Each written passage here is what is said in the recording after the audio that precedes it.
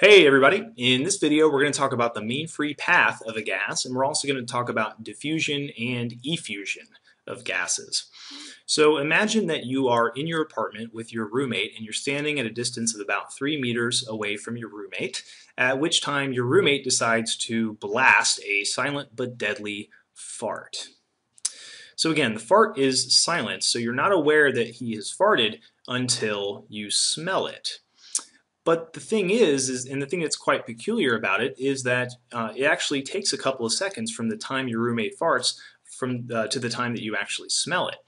And the question on my mind is, why does it take a few seconds? Why don't you smell it instantly? I mean, in my last video, we talked about root mean square velocity, which you can think of root mean square velocity as basically just an average speed of gas particles. And we found that the average speeds of gas particles are measured in hundreds of meters per second at atmospheric pressure. So they're really traveling fast. So if those gas particles are traveling at hundreds of meters per second, then why on earth does it take you a little while from the time your roommate farts to the time you smell it? That's really weird. Well, the answer is that the gas particles are actually going to travel in very haphazard paths. So a gas particle isn't going to travel very far before it collides with another gas particle, completely changes its direction, and then travels another short distance only to collide with another gas particle and repeat the process all over again. And so that's where the term mean free path comes from. The mean free path of a gas is the average distance that a gas particle travels from one collision to the next. And so one true fact about mean free path of a gas is that mean free path is going to increase with decreasing pressure. So if you had a vacuum pump and you were able to kind of suck the air out of a balloon or a flask or just any vessel with a gas in it, and you were to decrease the pressure of that gas, well then, on average, your gas particles are going to start to travel much longer distances in between collisions. So again, you decrease the pressure, mean free path is going to increase. And just to give you a little bit of perspective about mean free path, consider a sample of nitrogen gas at room temperature and atmospheric pressure.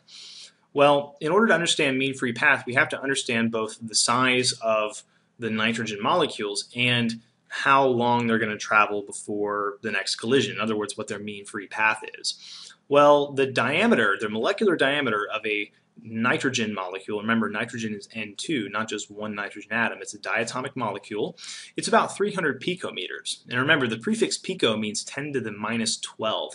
So 300 picometers is a very small length. And the mean free path of nitrogen gas at room temperature and atmospheric pressure is going to be 93 nanometers. And remember, nano means 10 to the negative 9. So 93 times 10 to the negative 9 meters, which is also very small. So again, even though those nitrogen molecules are very small and they're traveling very fast, again, they're not going to travel very far before they slam into another particle. Okay? So 300 picometers, 93 nanometers, it might be kind of hard to grasp in relative terms how close or far apart these two distances are. But just to put things into perspective, imagine that a nitrogen molecule was about the size of a golf ball. If the nitrogen molecule was the size of a golf ball, then on average that golf ball is going to travel about 4 feet before it slams into another golf ball or another nitrogen molecule, if you will. So that's mean free path for you. Now we're going to talk about the phenomenon known as diffusion of gases. So imagine this scenario here where we have two flasks, one of which has a gas inside, and those two flasks are closed off from one another by a stopcock. Well, the question on my mind that I'm going to ask you is, what if we were to open up that stopcock, allowing the gas to travel into the other flask? Do you think all of the gas is going to travel into the other flask? Do you think all of the gas is going to stay where it is? Or do you think some of the gas is going to escape into the other flask and some of the gas is going to remain in the other flask? Well, if you chose that third answer, you're correct.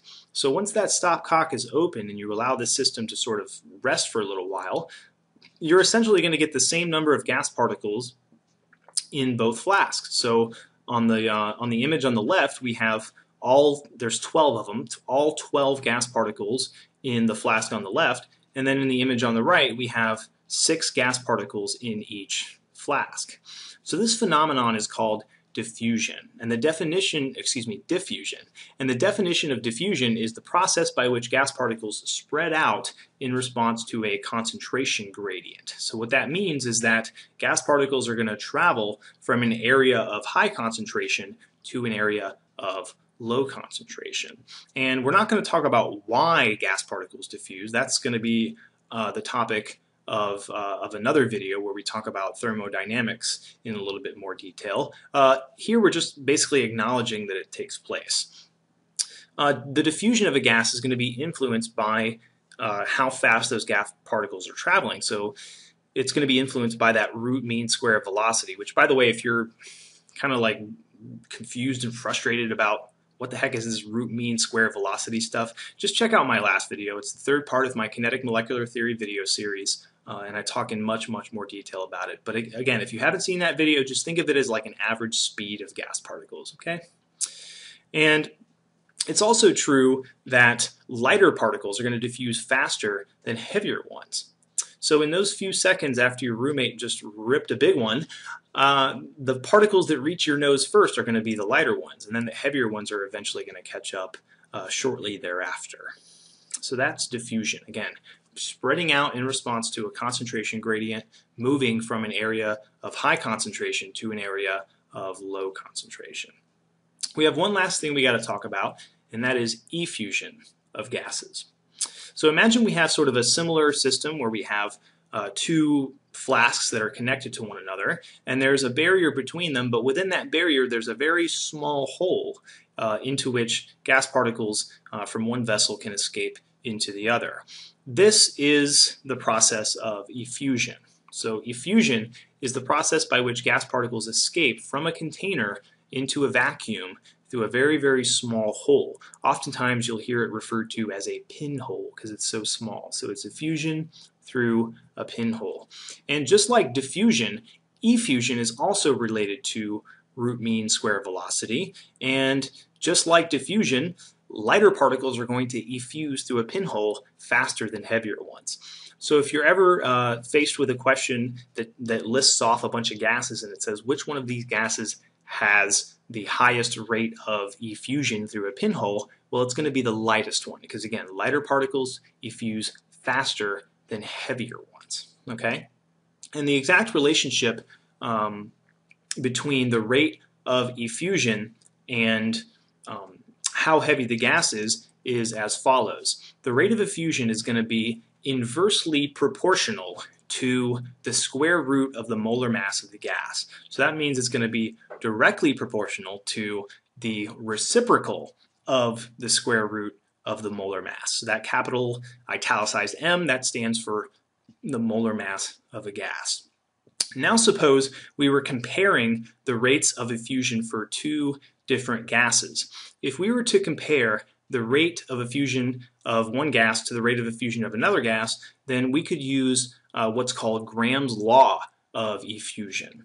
And Graham's law, the equation corresponding to Graham's law, looks kind of like this, where let's say we have two gases, we'll call them A and B, and they are related to one another by this equation where we have the rate of gas A, or the rate of effusion for gas A, divided by the rate of effusion for gas B, is going to be equal to the square root of the molar mass of gas B divided by the molar mass of gas A. So it's kind of interesting where we have A over B on the left-hand side of that equation, but then we have B over A on the right-hand side of that equation. Okay, so as we wrap up this video, let's just do one example where we apply Graham's law of effusion. So this problem says that we have an unknown gas and it effuses at a rate that is 4.00 times that of oxygen gas. And we're assuming that both of these gases are effusing at the same temperature. And it says to calculate the molar mass of the unknown gas. Again, we're going to use that Graham's law equation where we have rate A over rate B equals square root of molar mass of B over molar mass of A. And we're going to go ahead and assume that gas A is the oxygen and that gas B is our unknown. Again, you could do it either way. It doesn't matter, you'll still arrive at the same result, but in this one we're just going to assume that gas A is the oxygen, for which we actually know the molar mass. We can easily look it up on the periodic table, and then gas B, that's our unknown. That's the molar mass that we're trying to figure out. So it follows that the rate of effusion for the oxygen over the rate of effusion for the unknown is going to be equal to the square root of the molar mass of the unknown divided by the molar mass of O2. So if we square both sides of this equation, then we'll get this result down here where we have the rate of effusion for oxygen divided by the rate of effusion for the unknown. That whole quantity squared is going to be equal to the molar mass of the unknown divided by the molar mass of the oxygen gas. And then after that, all we have to do is just multiply both sides of this new equation by the molar mass of oxygen, and that will isolate the molar mass of the unknown all on one side of the equation by itself.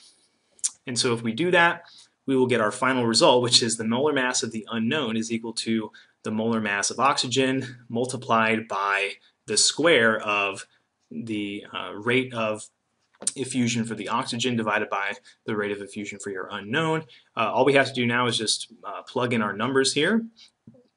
So again, the molar mass of oxygen gas, it's just the molar mass of one oxygen atom times 2, owing to the fact that oxygen is a diatomic molecule, so that's going to come in at 31.998 grams per mole. And then the relationship between the rate of the unknown and the rate of the oxygen, well again, it's 4 times that. The rate of the unknown is 4 times that of oxygen gas. So if we assume the rate of oxygen to be 1, then that makes our calculations easy. We can just assume the rate of effusion for the unknown to be 4. So it's going to be 1/4 squared times that 31.998 grams per mole. And this turns out to be 4.00 grams per mole. So this gas, this unknown gas, is most likely helium, because the molar mass that we calculated is far closer to the molar mass of helium than to any other gas that is known. So that's how you use Graham's law of diffusion. I hope you found this video both educational and somewhat humorous. Maybe a little inappropriate, but what can I say? I like to take chances. I don't know. All right, so that's it. Peace.